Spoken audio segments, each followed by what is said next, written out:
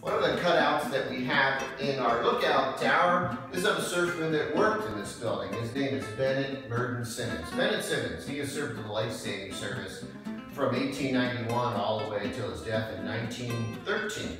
And he would have known the first building. This photograph of Bennett's actually from 1898. He's standing in front of the old SeaTac station that was the first structure here along the beach. And he would have seen this life-saving station would have been built in 1903. His daughter was Agnes Simmons Winston. A lot of folks in the area know her as Mrs. Winston.